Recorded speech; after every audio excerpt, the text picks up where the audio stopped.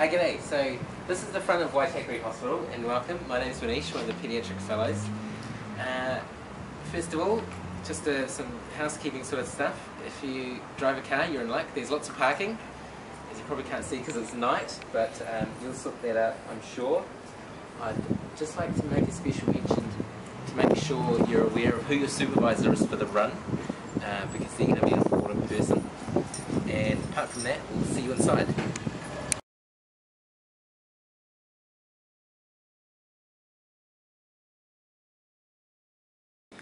Great, so there are four main work areas at Waitakere Hospital that you'll be posted to. The first one is the ward, and I've written down a few little notes about things to remember. The first one is to wash your hands. The second one is to probably discuss with the nurse coordinator. They're really useful in coordinating what's happening to the kids. We have a results book which is coming, which is similar to the one at Middlemore and also Children's ED, and I'll show you on your first day where that lives. Just like the Concerto systems at Auckland and Manukau, you can accept the results using the computer, so where that's possible I'd urge you to do that because that makes life a lot easier. There's also a way to comment results, which is also useful. With Concerto you can also look up results by service, so simply from your usual patient menu, if you go down and click Applications, you'll come to Waitakere. Then you can search by service, so either Rangatira unit or SCBU. This will bring up all the unaccepted results by the service.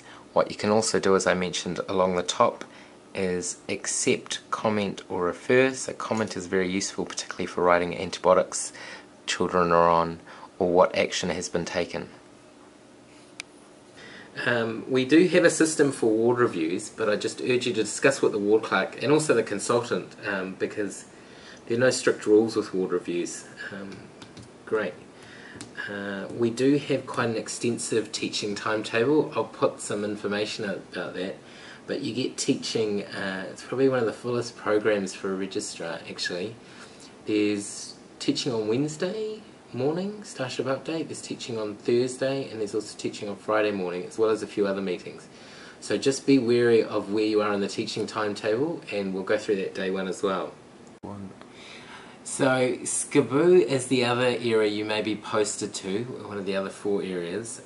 The important things to know about Waitakere SCBU is one, wash your hands, and also that we use a separate Microsoft Access database for collecting our data and also generating a handover list. I'll walk you through that in person because it's probably easy stuff. I'll show you that. We also see a lot of babies on the postnatal ward, and you'll probably just need to have a go at doing that with one of the consultants, but in general just look for green dots on the whiteboard. As Yasha shows you later on in this video, taking the resuscitation bag and the near-puff, the Thomas bag and the near-puff, is what we do for most deliveries. That's because most rooms don't have near-puff and you can't always rely on the equipment being there.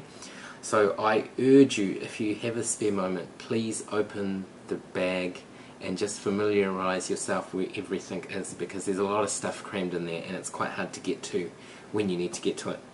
Hi, my name is Yasha, I'm one of the registrars. Just wanted to show you the transport incubator, the recess bag for neonatal recesses, and another bag which is also very important, which is the Neo-Puff.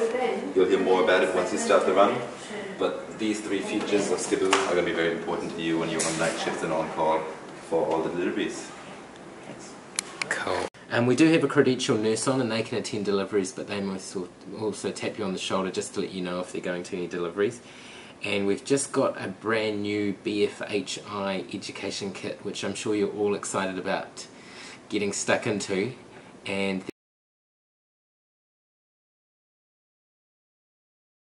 there is a promise of chocolate fish by our breastfeeding educator if you complete the quiz. I'll show you that in SCBU. It's a physical book. Great. The third place of work is the emergency department.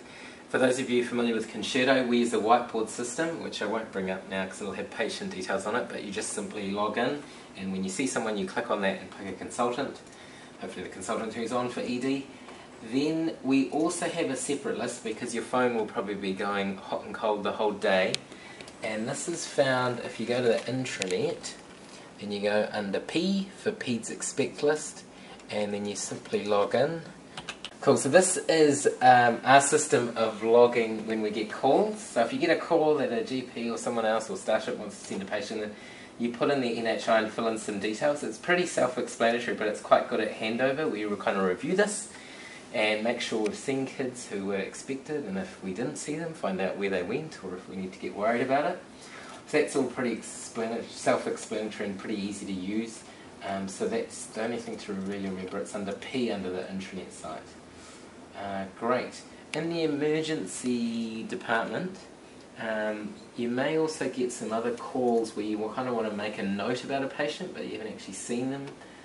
We also have a system which is really good for that called a Peds note, and I can't bring up the concerto without giving all patient details away, but just on the top left you're able to add a note, and this is really useful if you perhaps give some advice, consult on a patient where they didn't actually get admitted, medication changes, etc.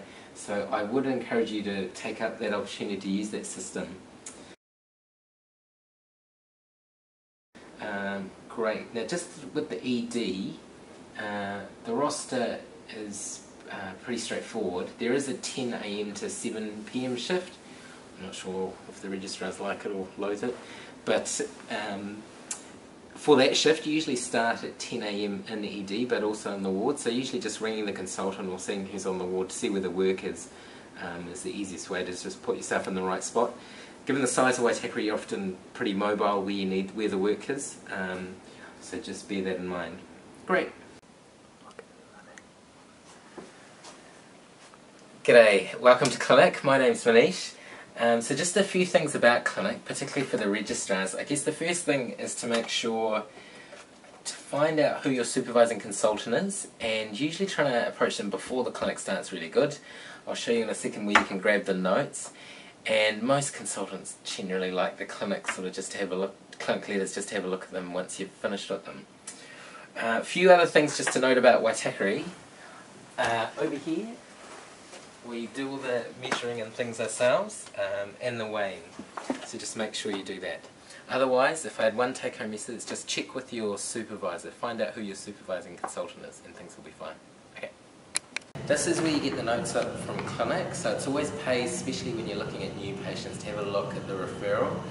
The notes live here, and they usually arrive just before the clinic starts, so either about 7 to 8 in the morning. In the afternoon they'll probably be there from the morning, so just remember to have a look at the clinic letters before, the clinic notes before, and that might give you some good information. Okay.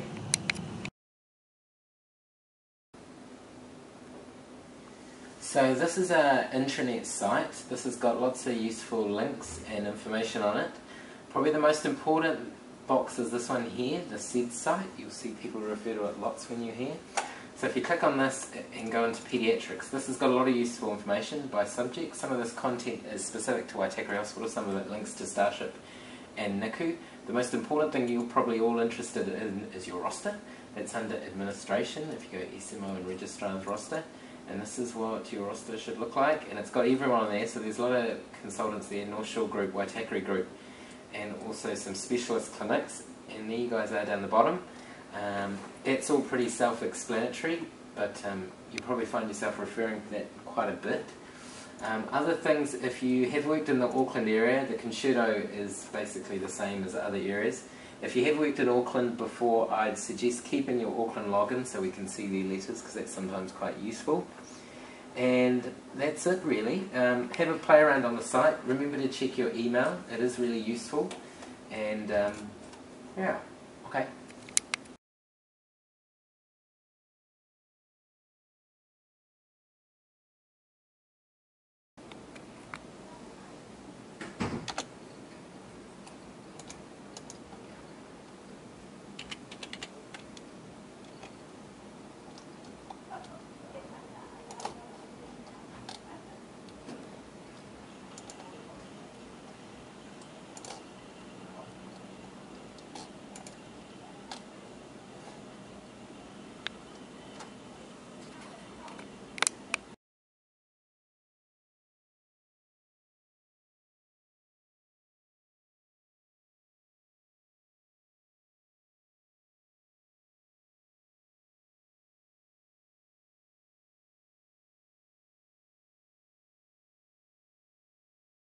Hey, this is Registrar staff. My name's Helen.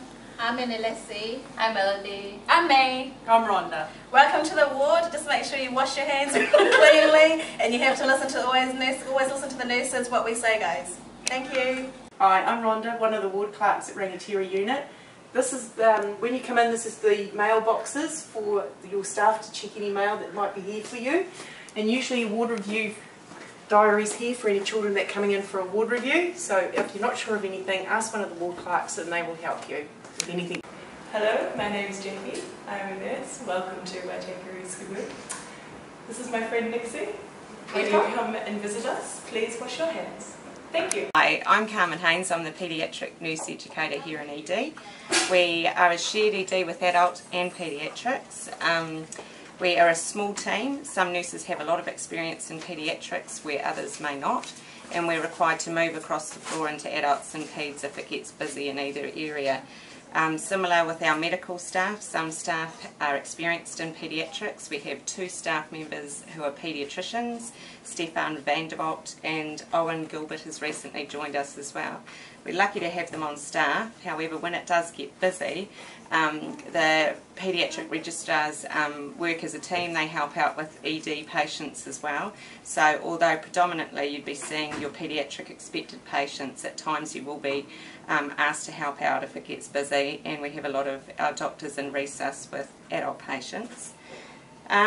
To ensure that our staff keep up skilled in paediatrics, we run regular in-services, and on Thursday mornings we have a scenario which you're more than welcome to come and attend. It's alternate between adult and paediatrics, and it's set up with mannequins in the resus room here. The main emphasis that we have in ED is sticking to our 6-hour target, and we push towards making some quick clinical decisions to try and keep to these targets. It works out better for children and their families and our staff. And some of the issues we've had in the past are around children perhaps staying in the department longer in a resus situation. Because we don't have intensive care services here at Waitakere, it's important to do quick referrals to PICU when they're expected to retrieve patients, because sometimes it takes quite a bit of time for them to organise a team to get to us. Communication is one of the biggest things here. We are a small team, so please communicate with the charge nurses if you have issues, and I'm more than happy to come and spend some time with you as well if it's a paediatric education issue. Thanks and welcome, and look forward to meeting you. Hi, I'm Tiana. I'm the place specialist on Rangatira Unit. If you need anybody to come down to ED, if you're seeing a patient, I don't mind coming down there, but I'm basically based on the ward. Secondly, please remember that we do provide that the playroom and the bedsides are safe zones, so therefore all procedure to be done in the treatment room. And if you have any questions, just please come see me. Thanks. Great. Waitakere has 2 liaison nurses, Anne-Marie and Jan. They're very happy people, and they're very happy to be talked to with registrars actually, and they have several jobs, but they're often a really good go-between between the ward, ED, and also home care nurses. Well, welcome to Waitakere Hospital. My name's Jan Boyd. I'm the Child Health Liaison Nurse at Waitakere for Child Health Services. And the purpose of this role is to help support children and families getting through the acute care continuum quickly and in a timely way, but also to help you guys navigate children into community pathways if possible to avoid admission, and to also help link into community supports, whether they be through home care for kids or through other NGOs or GPs. Welcome to Waitakere. Hello and welcome to Waitakere Hospital. My name's Rebecca Eade and I'm a clinical charge midwife. We are a secondary level maternity unit which caters for the women of West Auckland. We have just over 3,000 births a year. The midwifery service works very closely with the obstetricians, paediatricians and nursing staff to enable excellent care for women and their babies. Communication and teamwork are very important. We work closely with North Shore Hospital, which takes our women with more complex needs. We accept labouring women with babies over 32 weeks. Under this gestation, women are normally transferred to Auckland City Hospital or other tertiary facilities if there's no bed space there. Women are cared for by their lead maternity carers who are midwives. We do not currently have any private GP or obstetricians practicing at Waitakere. There is a rostered consultant obstetrician each day and night. We don't have house officers or registrars working in obstetrics. On each shift, a clinical charge midwife is present to provide clinical leadership and organise the ward management. You are welcome to liaise with her during your shift to discuss any cases which may require your input. We will endeavour to inform you in advance of births requiring paediatric attendance according to our protocols. We understand that you will be busy, especially on night shifts, and you cover several areas within the hospital, which can mean a long walk. Most babies will not require resuscitation, and we thank you for your respectful, quiet presence at the birth. We are here to assist you if resuscitation is required. We endeavour to keep mothers and their babies together. Each case is decided on an individual basis. Sometimes, however, we are unable to care for a baby requiring a lot of input, and we'll discuss this with you. Please discuss any babies you'd like to admit from the community with us before accepting them, as we need to ensure that we have a bed for the mother and baby. We often accept babies who are less than 2 weeks old. After this time, babies are more often admitted to rangatira ward. We're happy to provide midwifery support for the mother and baby while they are in rangatira. If the baby has been admitted from the community and is unwell, they are admitted via ECC. This is because there is always medical staff present at ECC who can immediately assess and treat the baby. Babies on the ward requiring a paediatric review will have a green dot by their name, an ID sticker in the PED book, in our chart file, and a referral form in the baby's notes. In maternity, we provide a team approach to caring for women and their babies. We welcome you as part of that team and look forward to working with you during your time with us. My name's Jenny Crawford and I'm the paediatric pharmacist for Waitakere DHB. So I look after rangatira ward, special care baby unit here and over at the shore, and also Wilson Centre. So I always try and come to handover. That gives me a good idea of the children that are in the ward, and are generally in the ward in the morning and sometimes obviously in the afternoon. But I do carry a cell phone, and the phone number is up in the wards. If you ever want to contact me, I'm more than happy that you do that, and we'll try and help where I can. So my role as paediatric pharmacist is obviously to just keep an eye on what medications you're prescribing, correct dosages, method of preparation and administration, and to offer any other advice for the administration of medications to our paediatric population. We all know that the potential for medication errors in our paediatric population is 3 times higher than our adults, so really important that we get it right first time. Now, probably about 4 or 5 years ago, Waitakere developed its own paediatric medication chart. And some of you will have come, I'm sure, from different areas using different medication charts, and will have gone on to use a new standard adult medication chart that has been put out by the Health and Quality Improvement team in Wellington. We, luckily, have been given the opportunity to carry on using our medication charts because we feel we have made a big difference in medication safety with using them. All the indications on them relate to the national chart, so there's no problems. We conform with all the national charting standards. So just the things. This is our paediatric medication chart here. Important, we've got weight, gestational age. Obviously, if the child's under 4 weeks of age, that may be important for dosing. You will see here we have 2 sections, one for regular and one, when we turn over the page here, for non-regular. So we need to always separate out those.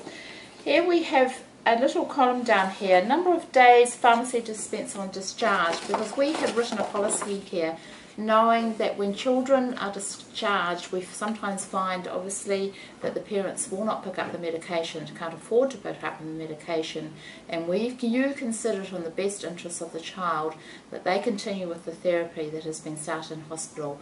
The pharmacy downstairs will dispense that for you. So for an example, if they have 1 dose of prednisolone in White Cross, then have another dose in the ward, and you want them to continue to have another dose, we're happy to prescribe that one dose in a syringe. Or if you feel that the antibiotic they've started, that you know that parent is not going to pick it up and the pharmacy department is closed, you also have the ability to actually dispense medications. The nurse will reconstitute for you, and each antibiotic, etc., will have a label here that you can fill in with the details, how much to give, how often, and give to the child to ensure continuity of therapy. Just going back to our medication chart here, we will see that on the back page we've got some useful information of common drugs we use, cefotaxime doses, amoxicillin, but down here also useful body surface area, and that useful calculation that we often forget, how to calculate your body surface area, and some indications. So that's our paediatric medication chart. For those who will spend time in special care baby unit, we have a neonatal medication chart, and obviously that has more days in it, so you're not having to re-chart. But it has another important issue up here, is it has a succession of weights, because we all know that medications like our iron, the hemoglobin's down, should be increased as the baby increases its weight. So just remember to constantly refer to that or complete that information. On the back page here we have the gentamicin and amoxicillin, the two drugs that we use for suspected or proven sepsis. Our gentamicin policy will be different from other areas that you have worked in, and we do have our own gentamicin policy on our own website, quality website. The dosage is here, and also we are just renewing and about to be published the gentamicin policy that would incorporate those babies that are transferred from National Women's and have been on 36-hour dosing, what to do, a common error that often occurs, wrong dosing when they've been transferred over. So we'd like to make you familiar with this medication and neonatal drug chart. They are, we think, an added benefit for medication safety for our children. We've also worked very hard with some of our clinicians, one of them Stefan van der Veld, and you'll notice that we have a lot of documentation out now, reference charts, emergency drug calculators, and one that is available for you for all those IV infusions that you will use on that very odd occasion, but when they do happen to come along, you want to give them immediately. So these will give you amount to be diluted, milligrams per kg, amount to be diluted at 50 ml, 1 ml per hour, and the dose range, a valuable resource I'm sure in any emergency situation. So these are all available on the CEDS, the Clinical Electronic Decision Support System, which has been developed by the Knowledge Centre to give timely information for clinicians based on best practice. Any questions you have of all these things, I'm more than happy to help. As I say, I'll be on the ward every day. So good luck with your time at Waitakere. I hope you enjoy your stay with us.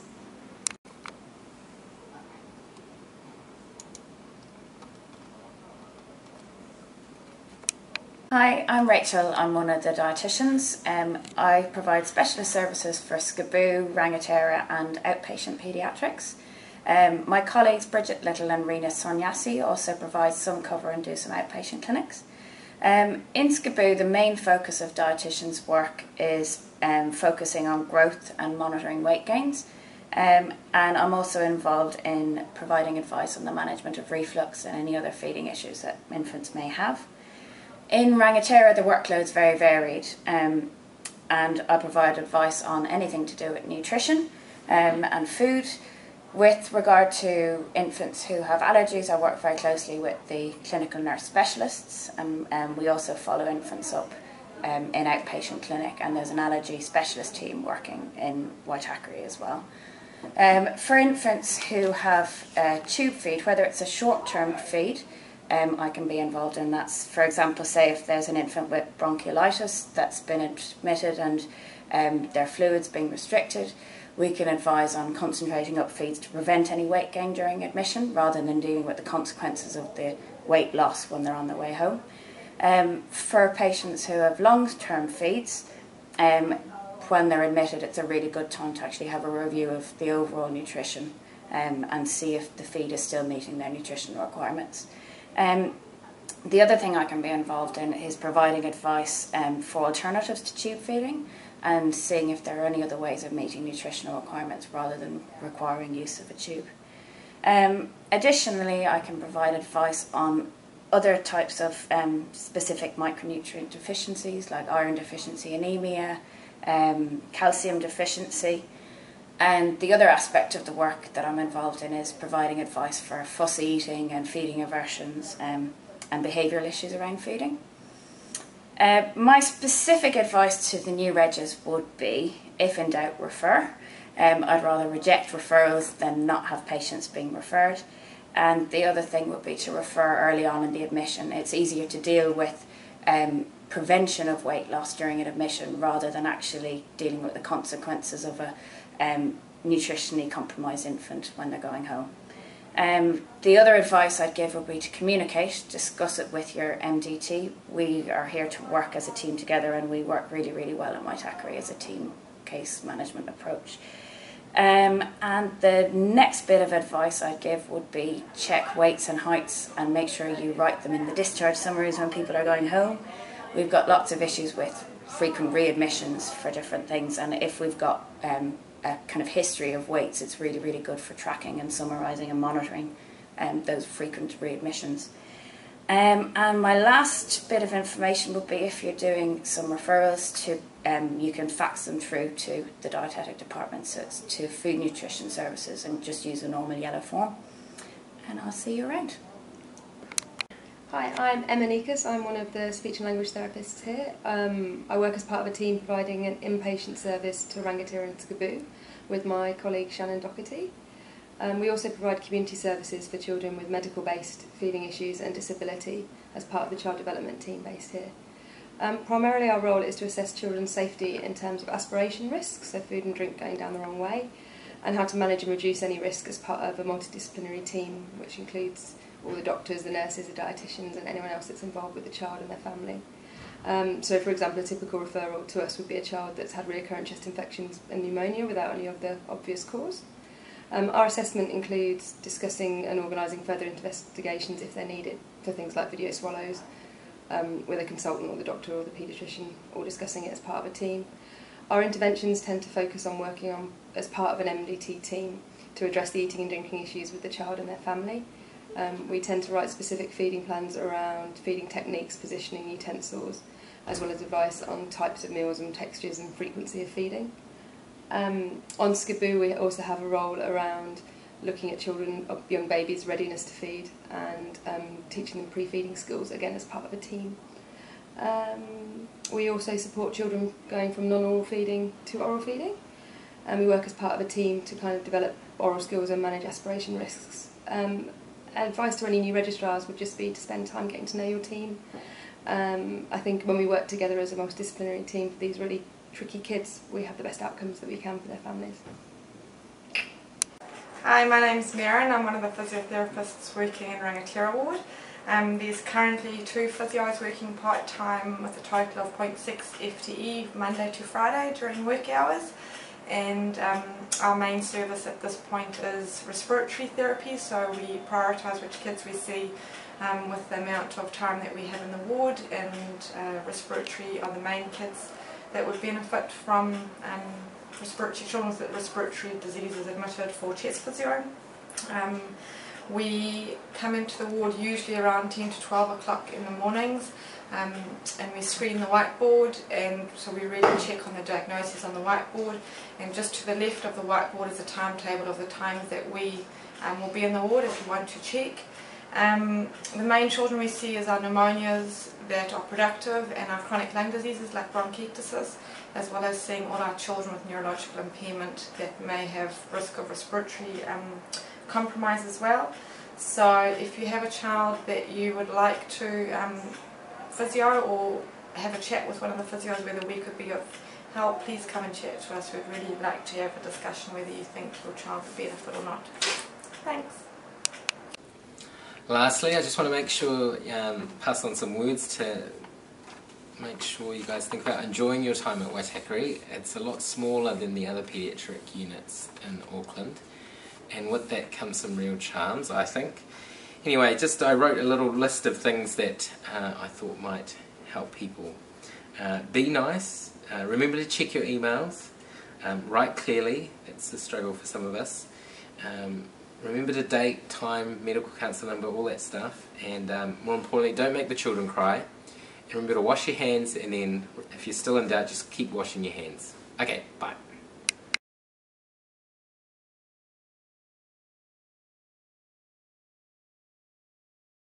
Hi, my name is Yasha. I'm one of the current registrars, and I was lucky enough to be here for a full year. And Manish might have mentioned earlier that Waitakere is a much smaller paediatric unit than the other places in Auckland, but it has a lot of benefits as well. It's got a great team, medical team, nursing team, midwifery team, so it's quite interactive between the different employees, and great opportunity to learn the basics of pediatrics, really wide field of what we can learn, and things to improve in our career. And try to enjoy it as much as you can, have a great time, remember to wash your hands, remember to be nice and friendly and open-minded, and I'm sure you'll have a great time.